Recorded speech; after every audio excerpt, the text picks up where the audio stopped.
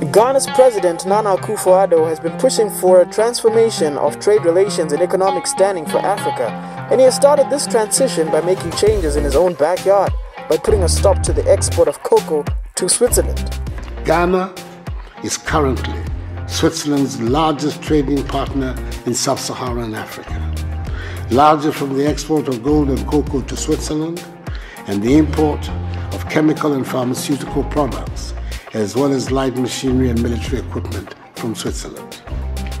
However, as I have stated on occasion, Ghana no longer wants to be dependent on the production and export of raw materials, including cocoa beans. We intend to process more and more of our cocoa in our country with the aim of producing more chocolate ourselves, because we believe that there can be no future prosperity for the Ghanaian people in the short, medium or long term if we continue to maintain economic structures that are dependent on the production and export of raw materials. We intend to add value to our raw materials, industrialize and enhance agricultural productivity.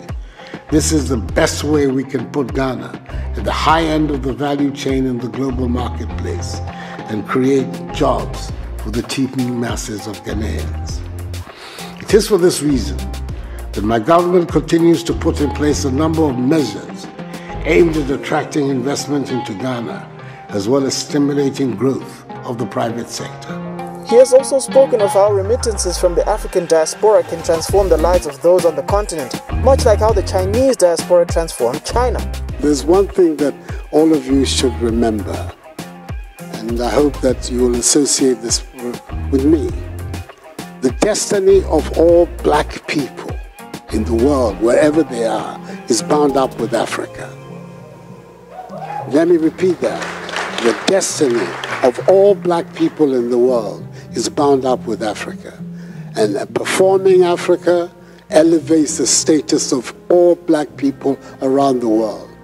Ghana has been at the forefront of embracing and strengthening relations with African Americans and has encouraged many to come home. This wave has caught on with African American celebrities as they now consider Ghana as their second home. I look forward to seeing more of Ghana's transformation and growth. I hope more African leaders follow suit. Thanks for watching. This is Elliot Twist signing out. If you liked the video, smash the like button. Don't forget to subscribe to The Juice. Peace!